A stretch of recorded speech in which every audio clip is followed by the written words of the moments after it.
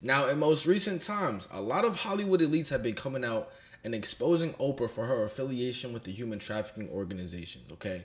Now, this video right here is titled Oprah Winfrey Reacts to Getting Canceled After New Revelations. Now, apparently this video right here is supposed to be diving deeper into the specifics of just how in-depth she is with the human trafficking organization and how her affiliations actually run deep into what we know as SA, or these predators of the Hollywood elites doing what they do behind closed door, and how Oprah Winfrey actually caters to them. This is going to be a very interesting video, so make sure you guys watch this entire video to know the details of Oprah Winfrey's affiliation. Without further ado, leave a like down below and subscribe. But let's get into today's video, man. The curtains are closed. I know it when the cameras aren't running. That's why Oprah Winfrey does not want to sit down publicly with me nor my husband to have a conversation. Oprah Winfrey is a slave trader. Why do you think she has that school in South Africa? That's what I'm saying, Why does she bro. hang out with who she hangs out with?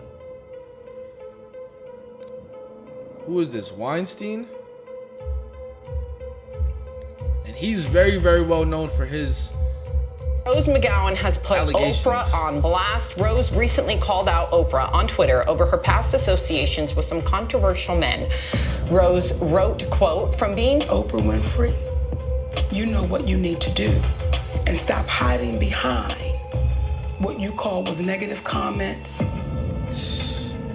When most people think Oprah, first thing that comes to mind is that she's a legend that's made her mark in the industry. And while this may be true, she has also managed to remain at the center of several scandals over the years. Well, it seems those scandals are starting to catch up with her, as she was recently called out and canceled by the vast majority. But I know that's hard to believe considering the standard she's created for herself in the industry, but you'd be surprised about just how shady her journey to the top has been. Good thing you have me, because I'm here with all the gist. So just stay tuned till the end so you don't miss exactly what she did that tipped the public over. And if the abuser is any good, he or she is going to make you feel like you're a part of it. As someone in showbiz, it's generally almost impossible to completely avoid scandals. But even with as hard as it may be, Oprah takes the scandal game to the next level. Bro, there's literally a clip of her, and we reacted to this in the most recent video with Mel Gibson exposing Oprah Winfrey, where she's saying that as a 7-year-old, getting your Lil Johnson touched feels good. And my thing is, why is she even speaking on that? Why is she even thinking about that? Oprah Winfrey is a very interesting character, bro. As the television diva has been repeatedly caught up in a series of less than ideal situations. And one thing that has been constant about these situations she's been in is that they usually involve another party. To drive my point, let's take her relationship with Harvey Weinstein, for example. Winfrey and Weinstein have had a professional relationship that stretches back 2 decades. There are many photographs of her kissing and hugging the mogul at awards ceremonies and events sponsored by the Weinstein Company. She has starred in and produced movies that his company distributed, including The Butler and The Great Debaters. For those who may not know, Harvey Weinstein is an American filmmaker who rose to become the face of an abuser for the #MeToo movement. Per the news, 5 years ago, the story that had long been whispered in the halls of agencies and studios, as well as on film and television sets, finally became public. A series of bombshell articles revealed that Harvey Weinstein harassed and assaulted dozens of women for decades and used his power to bully them into silence. According to TMZ, Weinstein said Winfrey encouraged him to defend himself publicly, implying that the TV host might have actually been on Weinstein's side against so many women.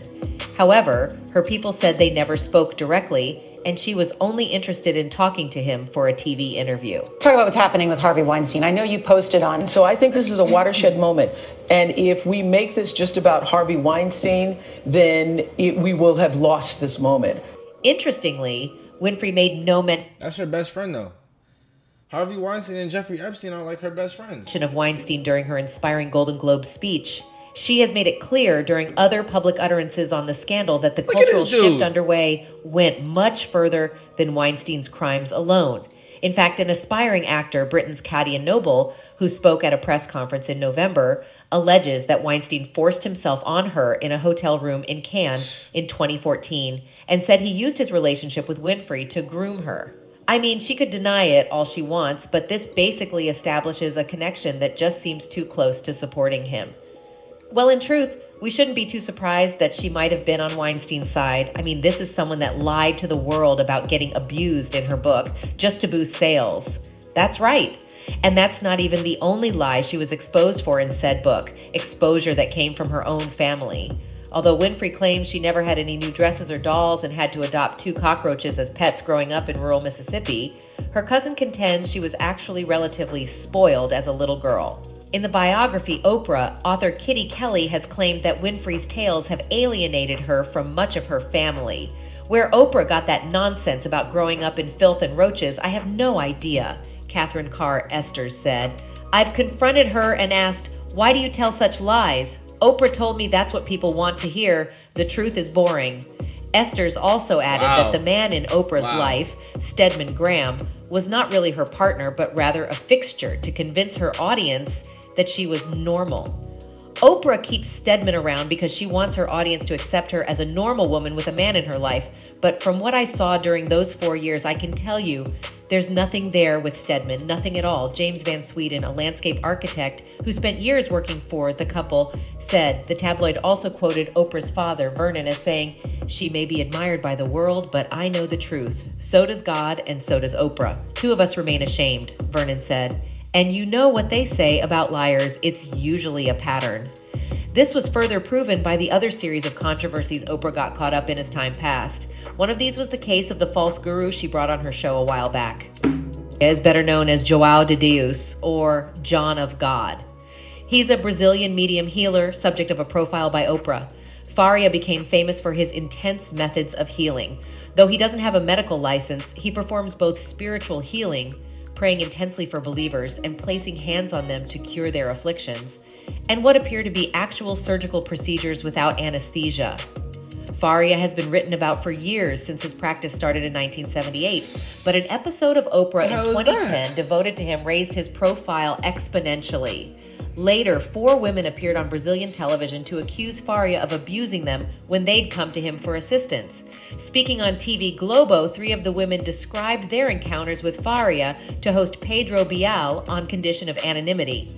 Dutch choreographer Zahira Lineker-Moos decided to be named and said that during one of her trips to see the healer to be cured of the trauma of previous sexual assault, he took her into a back room and had her masturbate him.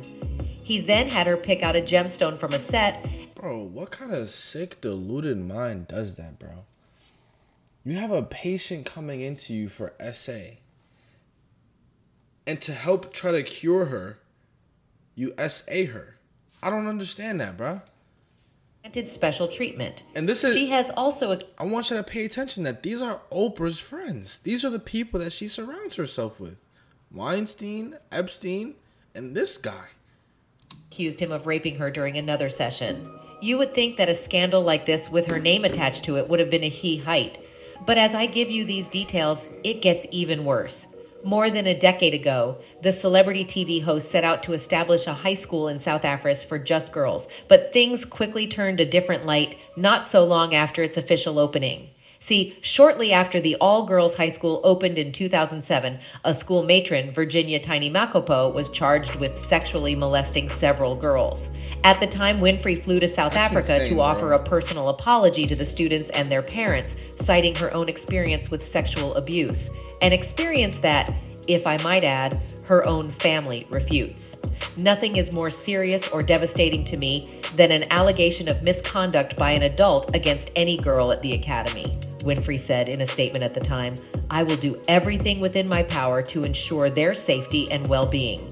But where all of this actually goes south is when it hit the media a couple of months into it that Makopo, the same person that was charged for the evil act against those girls, was acquitted of the charges.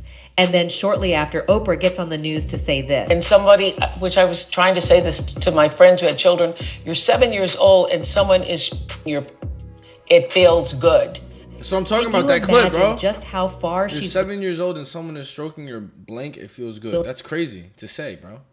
Willing to go just to push her less than ideal narrative. And to top all of these already terrible things that have happened on account of her one way or the other, someone else in the entertainment industry has called her out. The person in question here is the comedian Monique. In a new interview with The Hollywood Reporter, the 55-year-old comedian discusses both the origins and current standings of her public feuds with Oprah Winfrey, Lee Daniels, and other celebrities.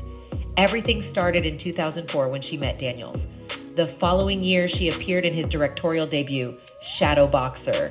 From there, Monique says, she and Daniels never stopped communicating, all the way up to her starring role in the 2009 film Precious. The film quickly earned critical praise and was part of the awards season discussion, something that Daniels, along with producers Winfrey and Perry, wanted to capitalize on. Monique declined to go on a press tour without being compensated for her time, and thus the rift began. As for why she didn't want to fly to France to promote her critically acclaimed film, Monique told news outlets that the same thing she told Winfrey at the time.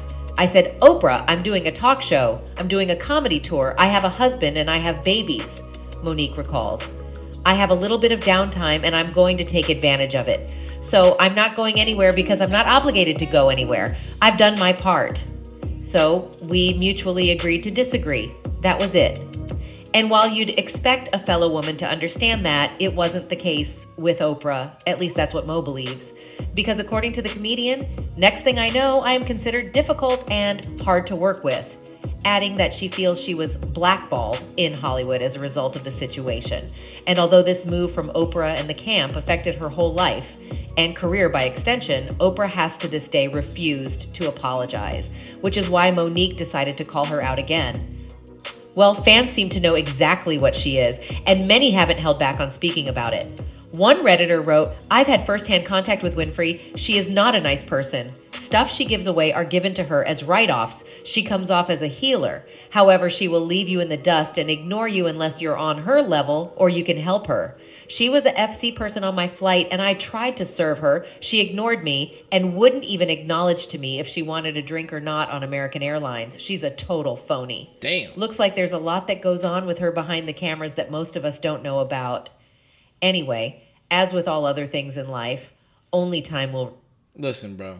We've already exposed Oprah so many times on this channel, and it's very interesting just to see the level of details. It just keeps getting deeper and deeper and deeper. So as long as she keeps getting exposed, I'm going to keep tuning in because I want to know someone like Oprah Winfrey who has that much control, that much influence in the industry. People look up to her. Her notoriety is at an all-time high.